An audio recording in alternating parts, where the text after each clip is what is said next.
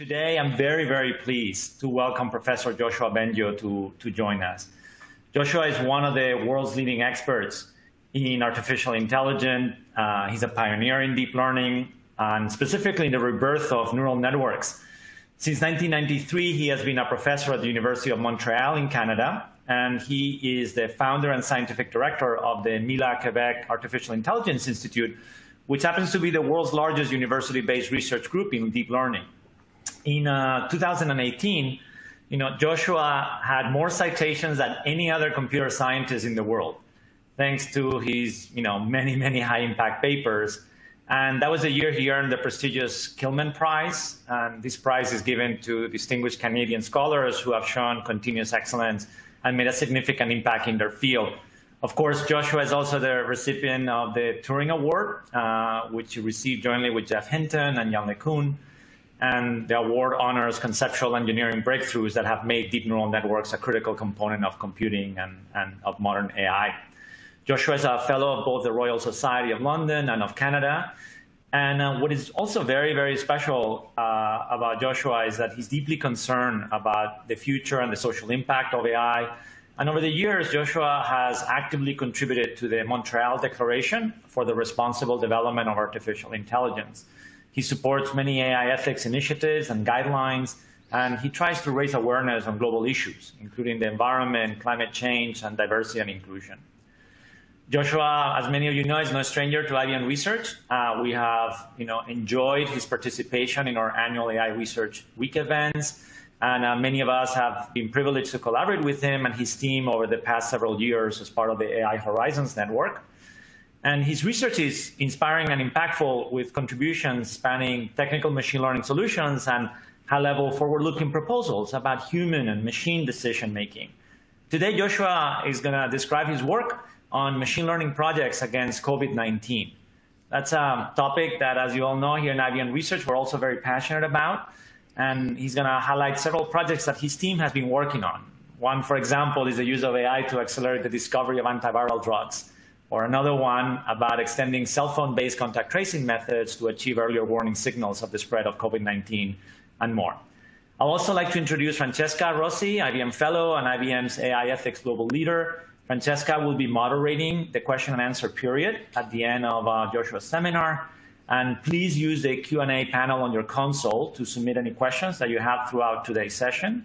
So Joshua, again, welcome. We're really excited to hear about your latest work. Thank you. Thank you. So before I start, I want to go back in time, what seems to be an eternity, in end of February and beginning of March, when we started to realize that something bad was coming to us.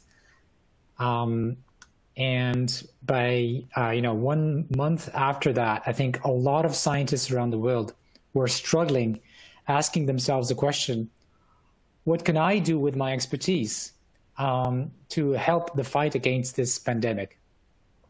And so did we at Mila and many of our collaborators around the world. And I must say that through all of these months, I've been really thrilled, and my heart has been warmed by the enthusiasm of researchers who are ready to let go of the usual issues they grapple with regarding their research that have to do with ego, like, who's going to be the first author or the second author or the last author, and, who's going to get the biggest grant, or who's going to get more cited, or whatever. So these petty competitions that we have with each other, I think, pale in front of the kind of challenges that face humanity. And right now we're talking about COVID-19, but I'm hoping that that spirit of collaboration between companies, between research centers, between scientists is going to be, in some part going to continue after this thing goes away. Because we have a lot of other global challenges, including climate change, which is the bigger wave. It's not the second wave, it's the super big wave that's coming very slowly but surely at us. So that was a little intro to tell you a little bit about my spirit. Now, I'm going to tell you mostly about two projects that I've been involved with at Mila. As Dario was saying, one really regarding new drugs, and the other regarding how to use phones to help fight the disease. Before I do that, let me say a few words about responsibility, since, again, Dario nicely introduced me with a concern for that issue. It used to be the case not so long ago when I was a grad student and then a professor for many years, that I didn't really think about the social impact of my work. It was just not a question, right? Because first of all, our work was not really used that much outside of university. So we could just live in our ivory tower and not care too much and just focus on our math and our algorithms and our technical questions. But the world is different now. And we really have to think about the impact of our work. So that means we have a new responsibility. That means we can't just do our research, or if we're engineers working on products, without thinking about questions that we're not used to. That means we have to educate ourselves. Like, there's zero formal education in our current universities, especially in computer science, to prepare us for what it means in terms of ethics, in terms of society, in terms of democracy, in terms of privacy, to have machine learning applications in the wild. Sorry. And the thing that actually I'm more scared about in the longer run, not in the next couple of years, is how what we're doing with machine learning is building very powerful tools. And these powerful tools obviously could be used for good, but they could also be misused. And so there's this kind of wisdom race. We have to become collectively and individually wiser in the way that we organize our societies, including how we use technology. We have, I think, become wiser. I mean, we have some setbacks I won't talk about, but not fast enough. And technology is getting more powerful every year at a rate which I think outpaces our current, ability to improve our collective and individual wisdom. That's the thing I'm most afraid of. It's a little bit like if we were to build tools that could be used to build super powerful bombs, but we allow children to play with those tools, which can become weapons and can destroy, each other and potentially the planet. And that's why I also care a lot about not just thinking about our responsibility in a negative way, but also how we could use our expertise for goals that are not just profit-driven, but also are focused on what technology can bring that's best for humanity. So AI for social good, or whatever name you like for this. And the projects I'm going to tell you about basically fit these kinds of things, whether it's has to do with healthcare, education, the environment, humanitarian applications, and so on. I think these are good examples. Okay, so now let me talk about COVID-19 antivirals. So there are a lot of research groups around the world who are struggling to find vaccines and to find antivirals. These are different things. The vaccines are the ultimate weapon, but they might take a lot of time, or maybe we won't even find good vaccines. Think about HIV, right? We haven't found any vaccine for that yet. So a shorter term goal is to build treatments, and most commonly through new drugs or repurposing existing drugs. So the first thing you can do is take one existing drug that was meant for something else and then realize that it could be used against the virus. And the good thing is there are not that many existing drugs, a few thousand, and so you can actually use high throughput assays to test every single existing drug. So that's good. But now if you go from one drug maybe we don't find the answer there, and it doesn't look like we found that.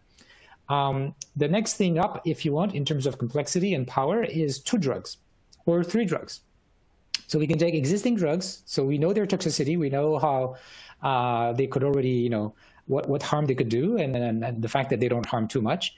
And we're looking for a combination which together somehow makes a difference. And we already know, for example, with HIV, that actually where a single drug, no single drug might cure a disease, sometimes 2 or 3 together can make a miracle. And so there is a number of projects going in this direction, and I'm involved in one of them.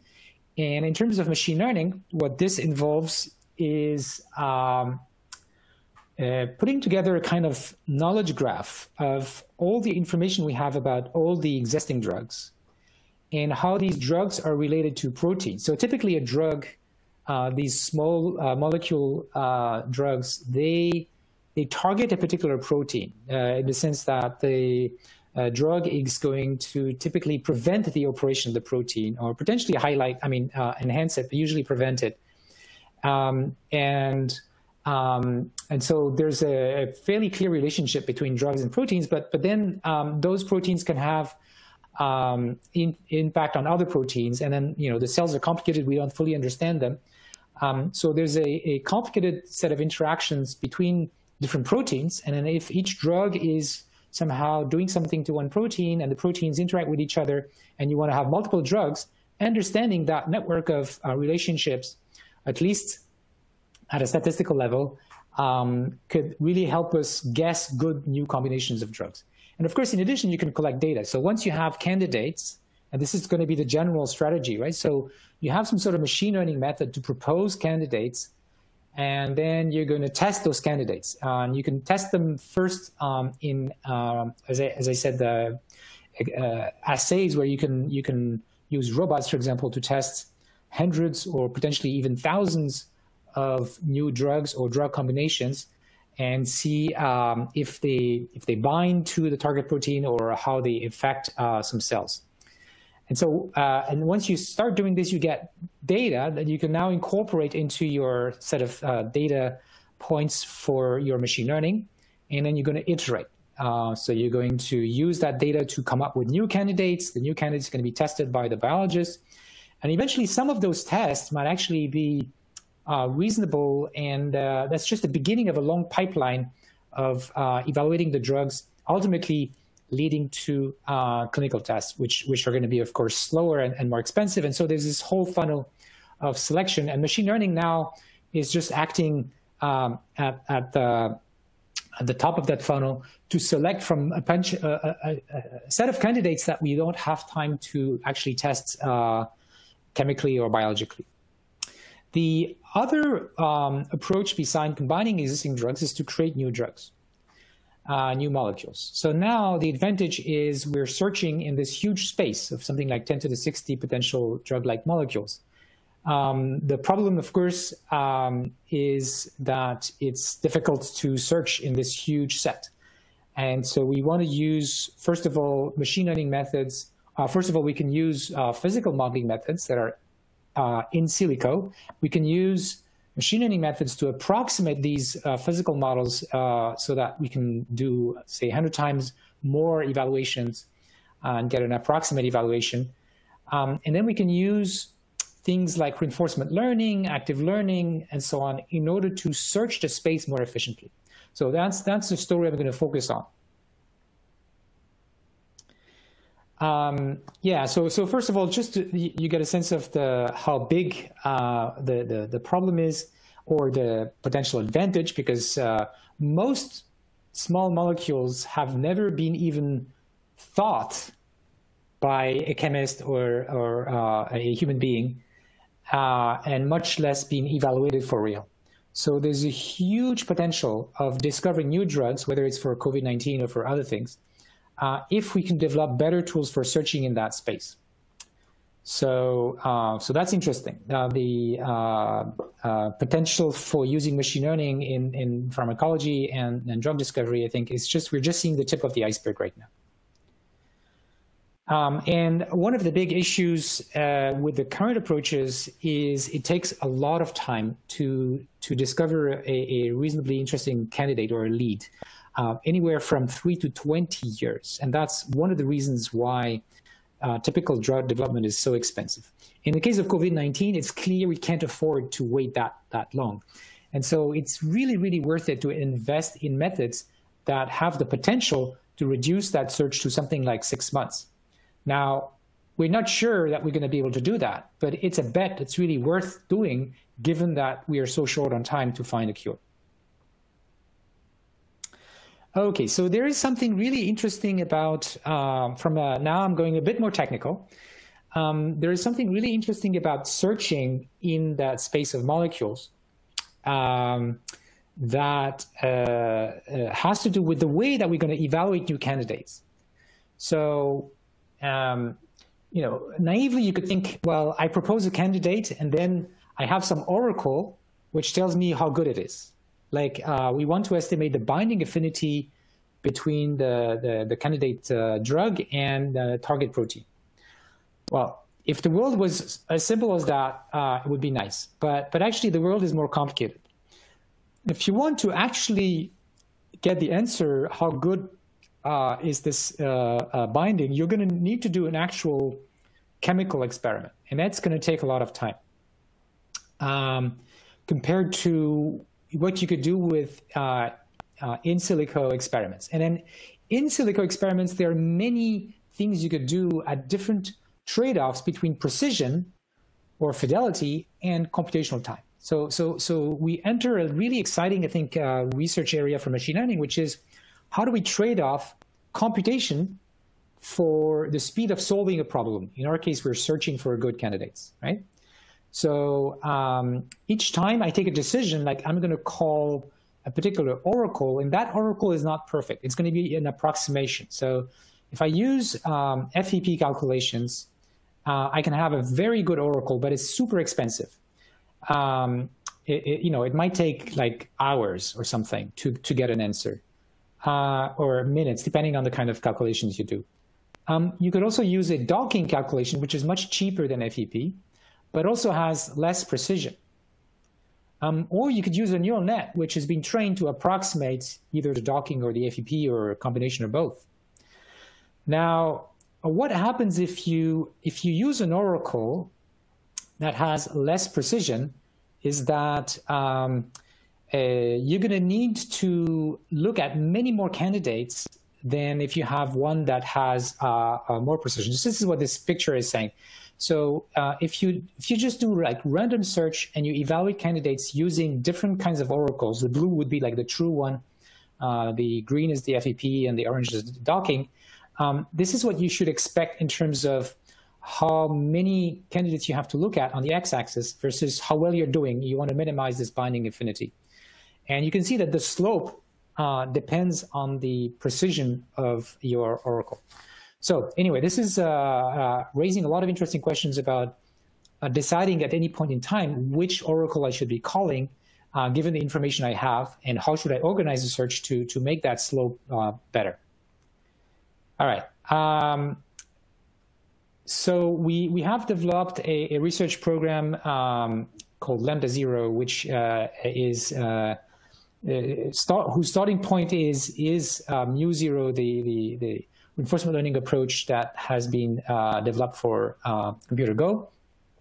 And it starts from running about 200 million simulations of physical docking, and then using those as training examples. So it's interesting that because we're using these simulations to generate data, this data is kind of low quality, right? It's a bit low precision, but it's a lot of data. So you might think that when you do drug discovery, you're going to have very little data because the actual number of candidates you can evaluate in real with chemists and biology is going to be fairly small. But then you have this huge amount of low precision data where the target has is not perfect, and so this is also an interesting challenge. We have these two kinds of data. In fact, you're going to have a whole spectrum of different types of data with different precision.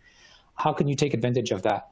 And what's interesting is that if you use some sort of reinforcement learning instead of just randomly guessing candidates and testing them, you can actually really improve. So not only you can get an advantage by using a more accurate prediction of what would be the success of a particular molecule, but if you search in that space using better machine learning methods, in particular here reinforcement learning and active learning methods, you can also, for the same amount of computation, discover molecules that are substantially better in terms of energy. This shows where we currently are with one of the elements in this system, which is going to be the approximate reward function for the reinforcement learning, is just a neural net that predicts the outcome of the docking. And what's interesting is we can get a fairly good approximation. So on the x-axis here is the real docking output, and the y-axis is the predicted output from the neural net. So it tracks the identity, but there's uncertainty and noise around. But then we can do this 100 times faster than physical docking.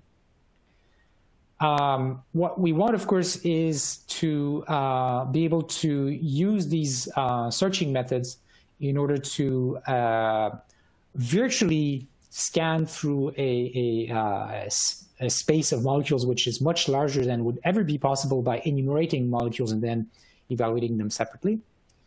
One of the components that's very important in this kind of research is synthesizability. So it's not enough that the molecule we're looking for binds well to the target. It should also be something that chemists can actually build at a reasonable price, or even is chemically feasible. So there are software using all kinds of chemical rules to evaluate the synthesizability, and you can also use machine learning because these are also too slow to run to get the nice throughput. So you can use neural nets, and here it's graph neural nets, to approximate the result of these synthesizability calculations. And again, you can approximate these things pretty well. So now you have a double objective, which is the binding affinity and the synthesizability.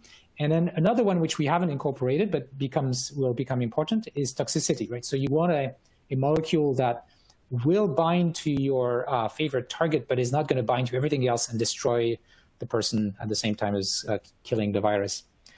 This is for chemists. It doesn't mean anything to me. Let me just say a few words, and I'm going to move on to the other project about active learning. So I mentioned that already. We're going to have these iterations where we use machine learning to generate candidates, and then we're going to use these candidates to obtain new experimental data. And then that experimental data is going to be added to the training set. And so there are all kinds of interesting questions here, how to iterate these things in an optimal way. So for example, one way to think about it, one aspect of it is simply, well, what are the criteria for selecting which molecules you want to evaluate? You might think simplistically that in a simple-minded way, that it's just the molecules that have the best score in terms of the binding, the predicted binding affinity and the predicted toxicity. But you also want to take into account uncertainty. So you want to maybe doing things like Bayesian optimization or other ideas coming from active learning in order to also evaluate molecules for which you have a high uncertainty. So then there are many methods to evaluate uncertainty, which one is going to be more appropriate. And then another interesting question is, when you're going to provide these candidates to the biologists, you don't want to just give them one molecule at a time, because when you're going to do an experiment, they might as well do it with a batch of 100 molecules or something like this. And so you really want to provide a batch of candidates. But if all of these, say, 100 candidates are good, but they're all kind of the same with some small variations, you're not going to gain a lot of information. So you have to think of this whole iterative process as trying to acquire information. So with that in mind, you want to take into account the sort of mutual information that these different candidates can bring together. And so there are things like batch ball, for example, which is a method that's been proposed recently to to estimate the information gain from a whole batch and not just from a single candidate. So there's really a lot of interesting machine learning questions that come up. And the other interesting machine learning question is, instead of thinking of each of these filtering steps and prediction steps as independent machine learning problems, really the ultimate goal here is to think of the whole process with the chemistry in the loop is one big search problem where we can use machine learning in a way that's optimized with respect to the whole search process, including the feedback coming from the real world. Okay, so the work that is going on right now involves a lot of people. I'm not going to name them all, but people from Mila, people from many other organizations, and it's really exciting to see the energy that goes into this research. All right. For the next 15 minutes or so, let me tell you about a completely different project, which has to do with how machine learning could improve contact tracing as well as epidemiological modeling. So let me say a few words about the way that the virus propagates. So what you see in the figure is the viral load evolution during the course of the disease. So 0 is the day when you have symptoms appearing, and then you're probably going to have symptoms for a number of days that can vary quite a lot. But the interesting thing is, in the 3 days that precede having symptoms, you already have a high contagiousness. So the viral load is how many viruses you're shedding, and that means, a high viral load means you're more likely to be contagious to others. Now, what's really scary here is that you're contagious for like 2-3 days before you even know that you're contagious, or at least that you have any clue that you're contagious. So people, when they realize they have symptoms, they get worried, and they will typically change their behavior. So they will become more prudent, go out less, maybe even go in quarantine. The problem is, so one problem is there are people who don't care. That's a social problem and a political one. But there are also people who simply are not aware that they could be contagious. And if we can bring any kind of information to these people so they can change their behavior, just be a little bit more prudent, right? Take a bit more distance, stay at home if you can, work from home, things like that. Then we can really save lives and reduce the rate of spread of the virus. All right. So how can we do that? Well, first of all, let me tell you about one of the most powerful tools we have to provide early warning to people, and that's contact tracing. So that's usually done manually. We ask people who have been tested positive to report who they have been in contact in the last couple of weeks, and then we contact those people and we ask them to go in quarantine and potentially be tested. So that's the standard way, but there are a number of issues with this.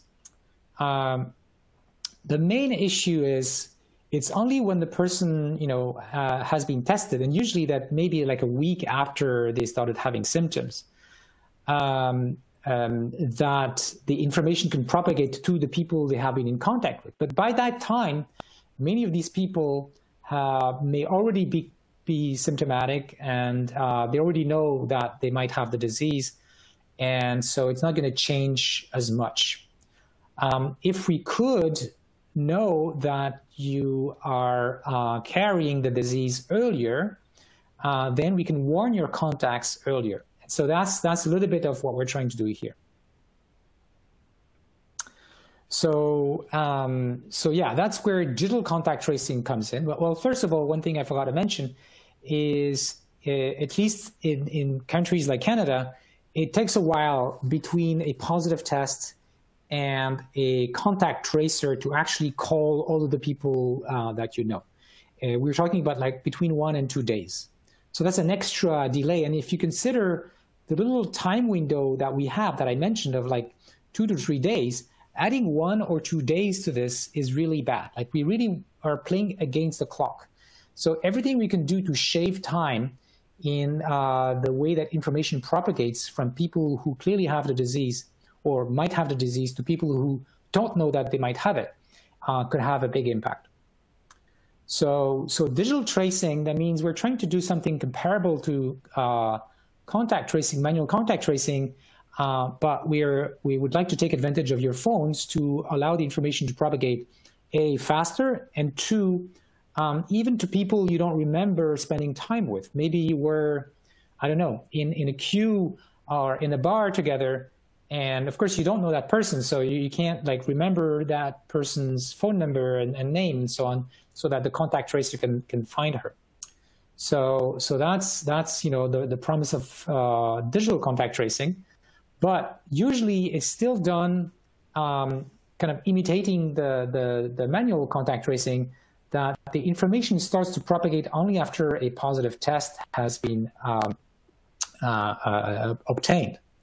So this is where machine learning can come in, because one of the challenges with just looking at symptoms is there are many kinds of symptoms. You can have like easily a dozen symptoms that we currently know about that may be revealing of having the COVID-19 disease.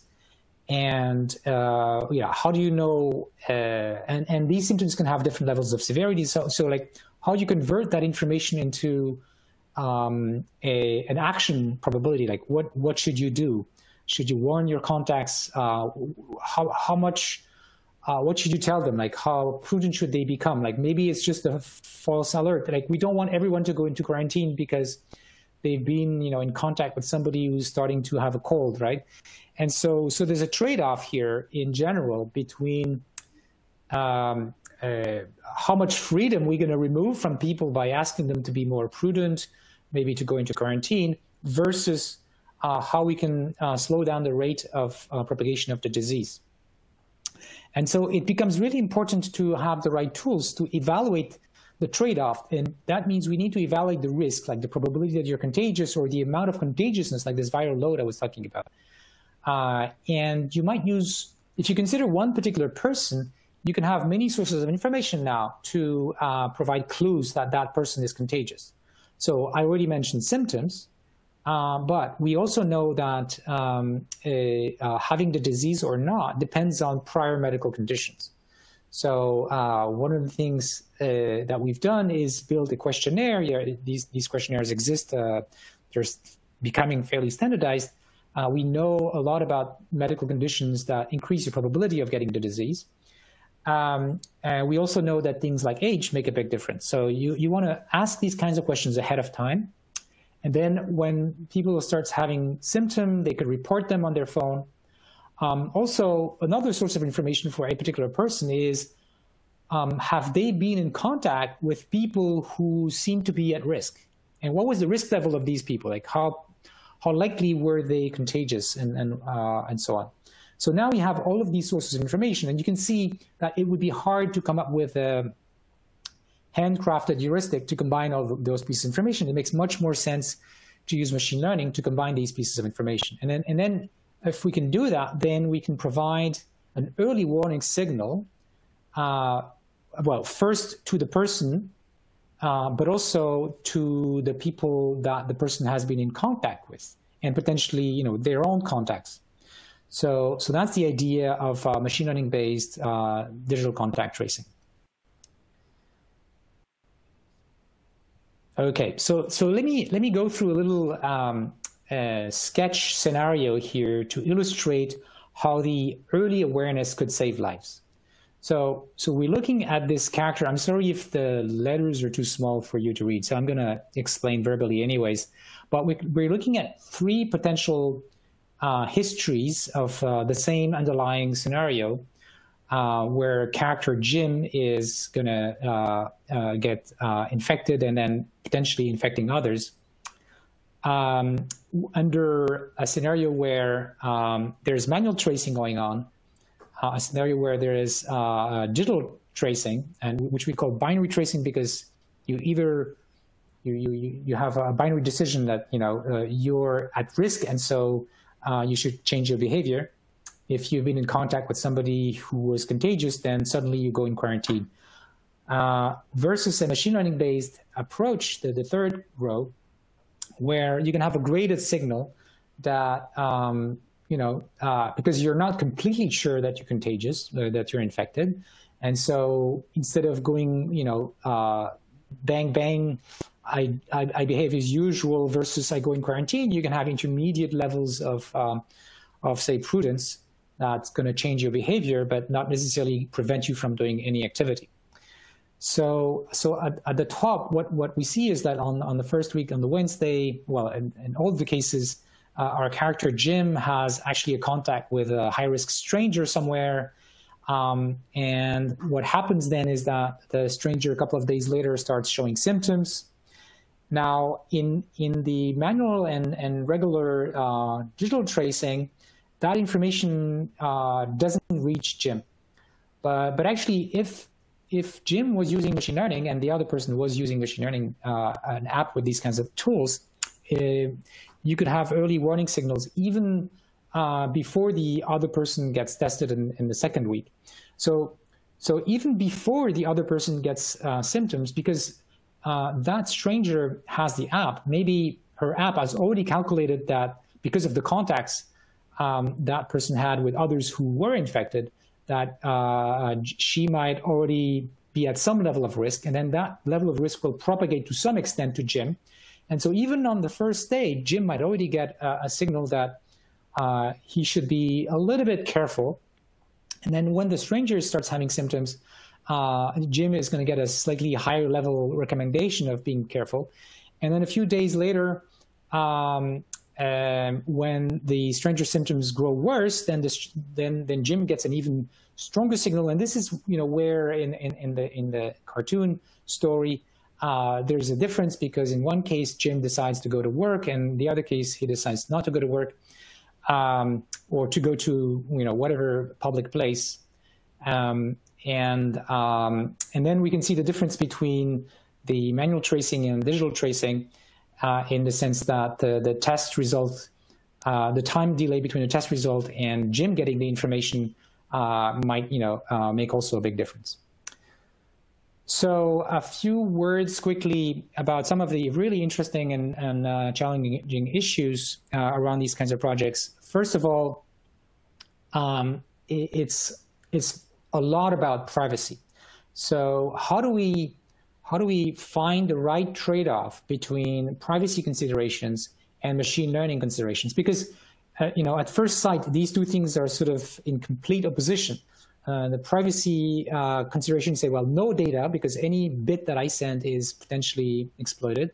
And machine learning people want more data, as much data as possible. So it looks like it's hard to resolve this. But really, once you allow some data to be exchanged, there are many options.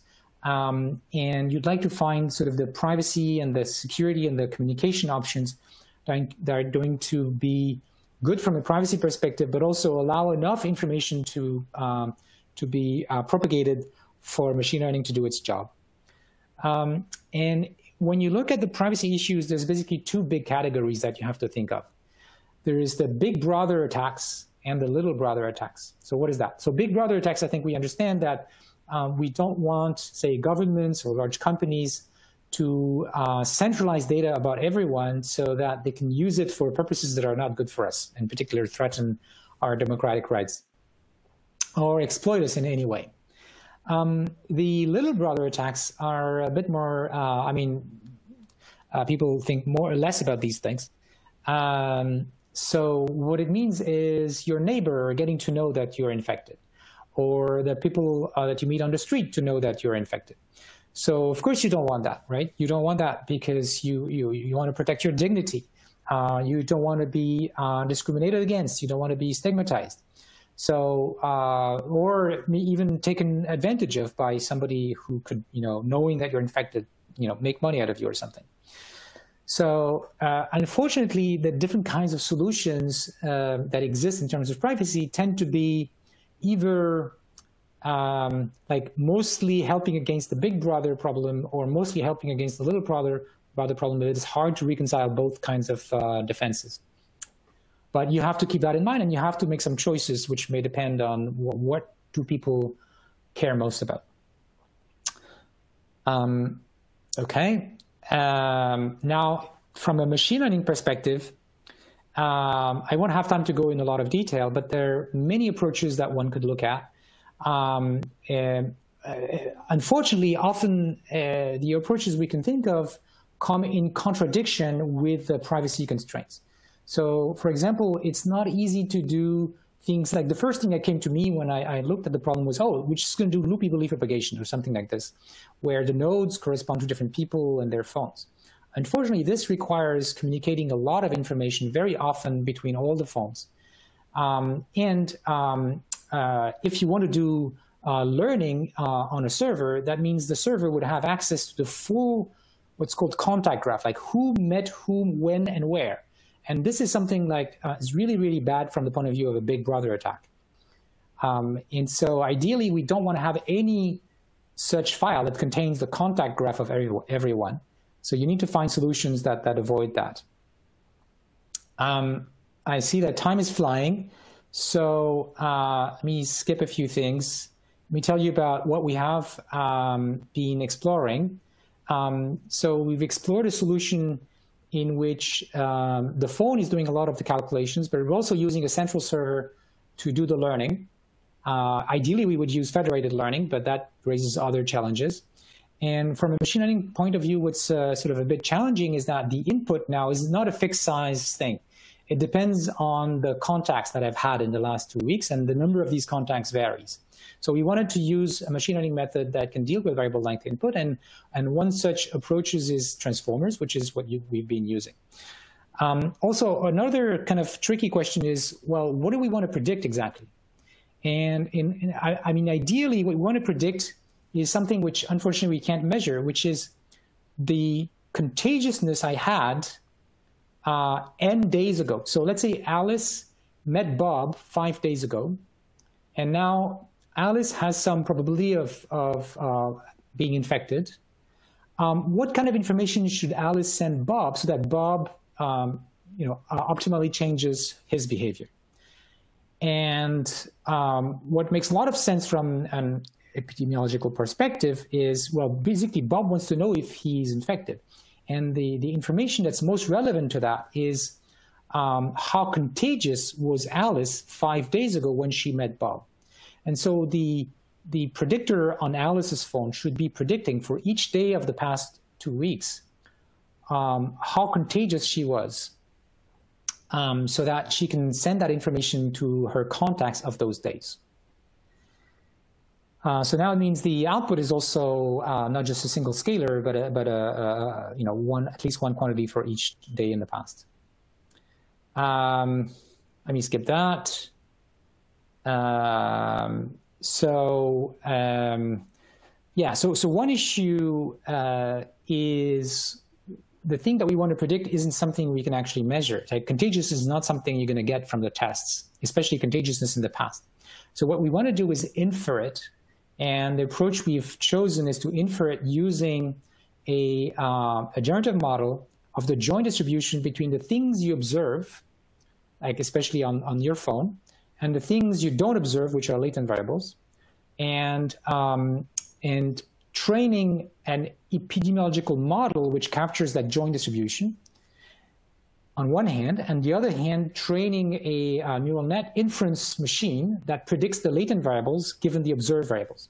So this is something that should sound familiar. It's basically what EM does, right? So we've explored approaches based on amortized variational inference, which is what you have in VAEs, but essentially similar to what you do in EM. I'm going to skip that.